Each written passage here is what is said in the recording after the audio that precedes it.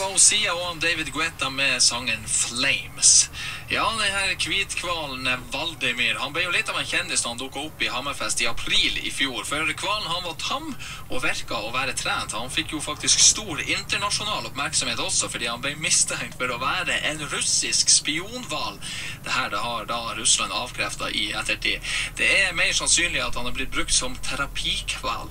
Og i ettertid så har han Hvaldimir flyttet seg fra Alta til Hammerfest og så til Skjervøy. I februar så dukket han opp i Tromsø, men nå har han svømt enda lenger sør og oppholdt seg for tida i Flakstadvåg på yttersiden av Senja. Og med meg på telefon nå så har jeg hun. Og dette hørte vi på radioen i går. Og Flakstadvåg, det er ikke mer enn en liten times kjøring med båt ifra Bjarkøy. Og da er det klart, vi er jo bare nødt å fære bortover og se.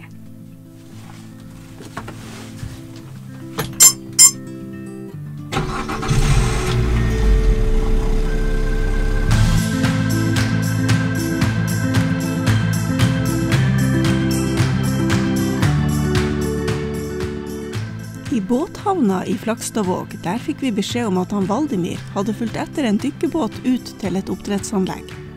Det tok ikke lang tid før vi fant han. Der lå han og slappet av under en oppdrettsbåt.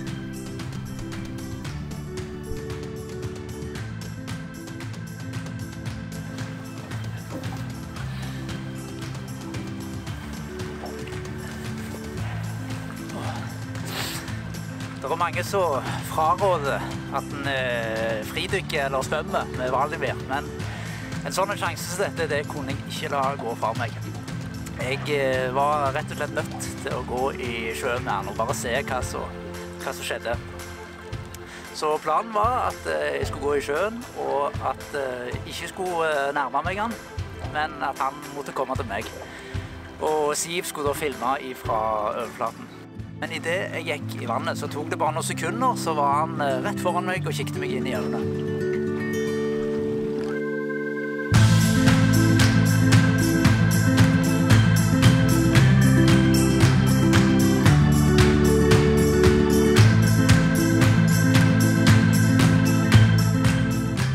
Beluga-hvaler, de er ekstremt sosiale. De lever i flokker til vanlig. Og Hvaldimir, han var veldig leken og nysgjerrig. Og han kopierte bevegelsene mine. Når jeg dykket, så dykket han etter. Hvis jeg snudde meg rundt, så snudde han seg også rundt. Og hvis jeg gikk ned med beina først, så gikk han ned med halen først.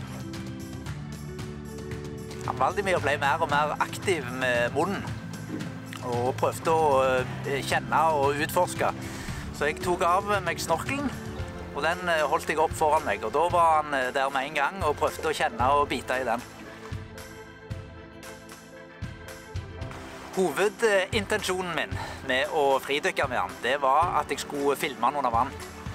Men det viste seg å være veldig vanskelig. Han var ekstremt nærgående, og han var helt oppe i linsa hele tiden. Så jeg måtte rygge og holde han på avstand.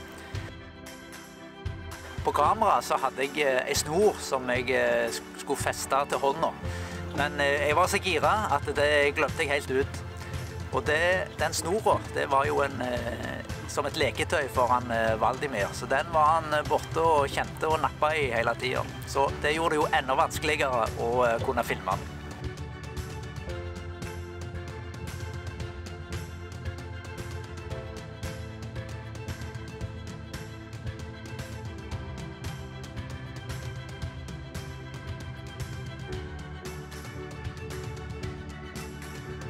Dykkestigen vår, den var en veldig god kløpinne for han Hvaldimir.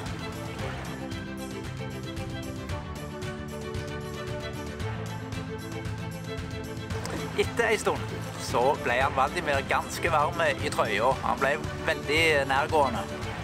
Og han er hele tiden aktiv med munnen, så han får tag i hender og armer selv om du prøver å holde deg vekke. Så til slutt så bestemte jeg meg for at nok var nok, så da gikk jeg opp. Og Det blikket som jeg fikk i det jeg klatret opp i båten, det glemmer jeg aldri. Da følte jeg meg som verdens dårligste lekekamerat.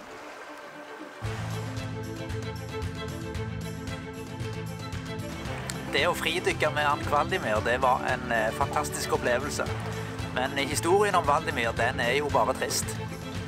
Jeg håper at Hvaldimir svømmer nordover mot arktiske strøk, så han kan finne sine ekte lekekamerater.